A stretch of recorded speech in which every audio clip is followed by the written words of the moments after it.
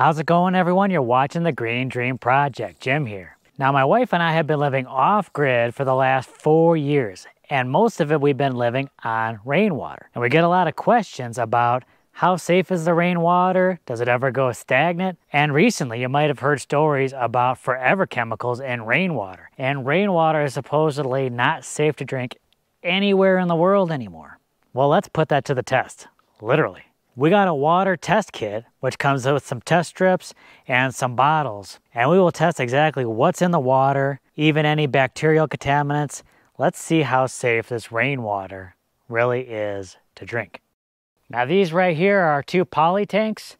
It's where all the water we currently use gets stored. We have a cistern, but we're not using that cistern right now. So this is the tanks where I'll be testing the water from. We recently just got rain, so they should be nice and full. And I'm anxious to see what the results are. So I'm going to climb up there, get a sample of water, and then we'll test what's going on in there. And we'll test the water at several points because it goes through several filtration processes, and we'll see what the water looks like at each point. That bacterial test will take 48 hours. So I'm going to get that sample ready to go, and we'll check back in at that point. But the strip test we should be able to do just about right away. We're going to do this someplace very scientific, like the back of my car. I'm going to set up for the bacterial test first. Got to shake for 20 seconds. Okay, now I'm going to put this in someplace cool and out of the sunlight for it to do its thing. Now let's do a strip test.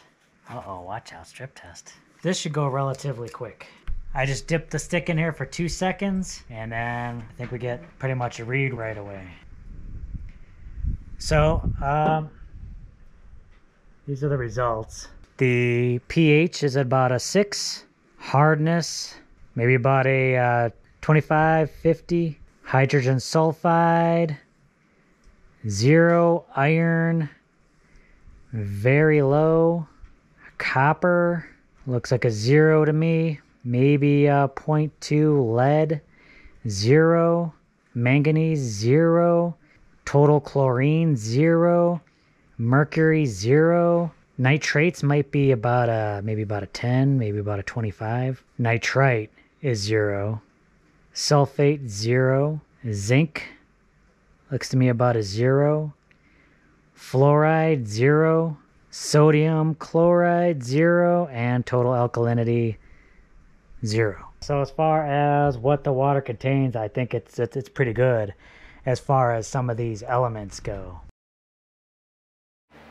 Okay, now this is coming right from our Berkey filter, so this is what I definitely want to test because this is what we're drinking. So I'm going to get a little sample of this. Again, I'm going to shake this for 20 seconds until it's ready.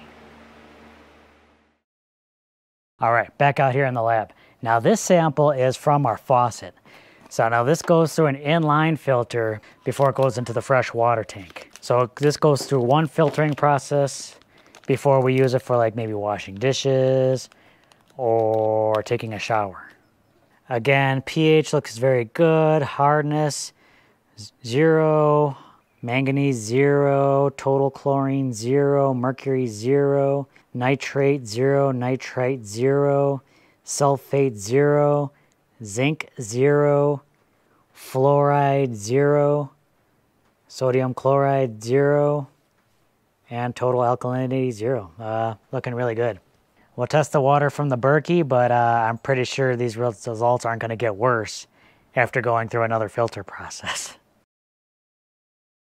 Okay, and just in case anyone was wondering, yes, I am using a different cup each time, so it's not contaminated by the previous water.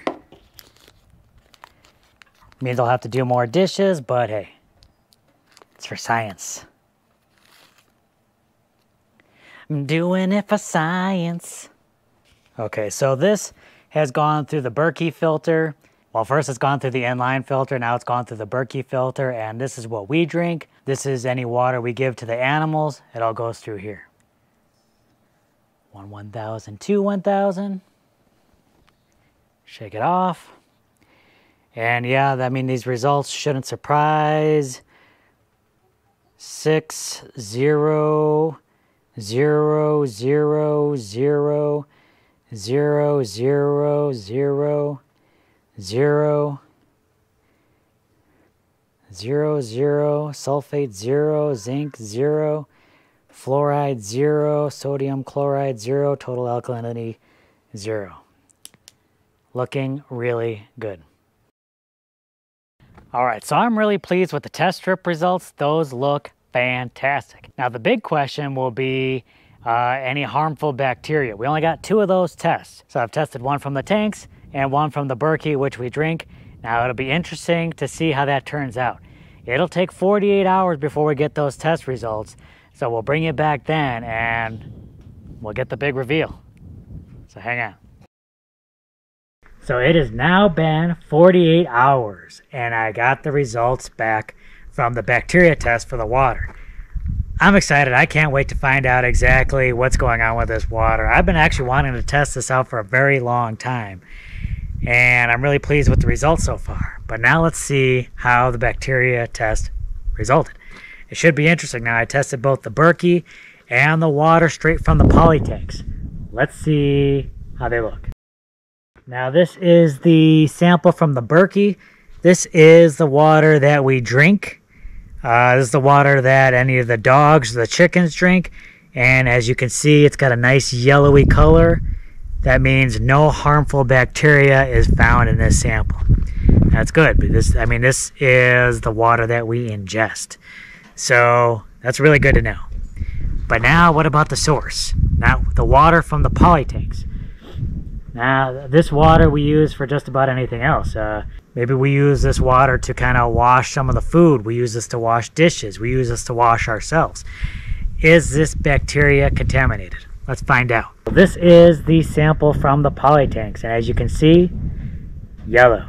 That's exactly what you want to see. Now, you can tell these are both the same color. So, I mean, no bacteria in each of them. So if it's yellow, no harmful bacteria was detected.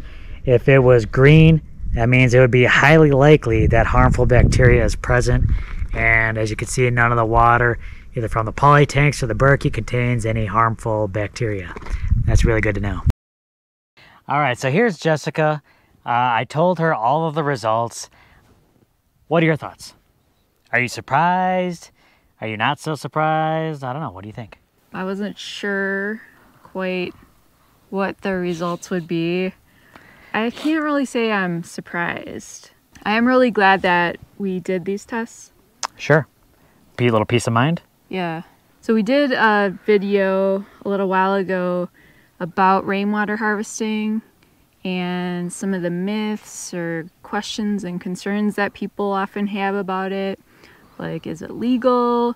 Is it safe for drinking? We just kind of said it is safe for drinking, but we didn't put it to the test, did we? Yeah, so now we have the proof, at least for us. And in that video, we did talk about like all the precautions that we take through the whole process of rainwater harvesting to make sure that this water is usable and safe. It shows in the tests that proof is in the pudding, right? Yeah. You collect rainwater the correct way and it can be very safe to drink. So the only thing I saw in particular about the strip test was that it leaned slightly acidic. Not a surprise for rainwater. Yeah.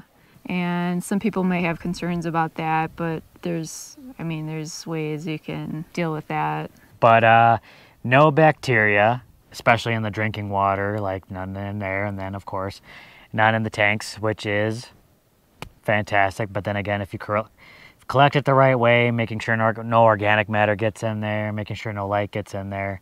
That is exactly the way it should be. But another concern people have had lately is that I think there has been an article recently saying rainwater isn't safe to drink anywhere in the world now due to forever chemicals. Now, I can't speak to whether we have any forever chemicals in these tanks because this test that we did, it's just a simple at-home test. So we just, the strips and then the little vials. That's probably good enough for me. I would probably be fine with that. How about you?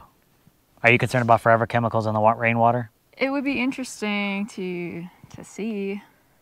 But is that going to stop you from drinking rainwater, knowing that there could be forever chemicals in there? No, I kind of think like if it's in rainwater, it's probably in every water source. So there is a more comprehensive test out there, but it's like almost $300. I think it does test for the forever chemicals. If anyone wants a more comprehensive test done on the rainwater, we will do it. But leave us a comment down below whether you want to see that test done or not. We will fork over hundreds of dollars to have this test done. If you guys demand it, let us know down below if that's what you want to see. But otherwise, I'm pretty satisfied with these results. I would keep drinking it. Of course, I would keep filtering the water. I'm not going to stick my head in there and drink right out of the tanks. But knowing that it goes through the inline filter and the Berkey filter, I'm pretty pleased with the setup. Thanks for joining us as we put our rainwater to the test. And I'm really pleased with the results. And we'll catch you guys on the next video. Thanks for joining us, everyone. Bye.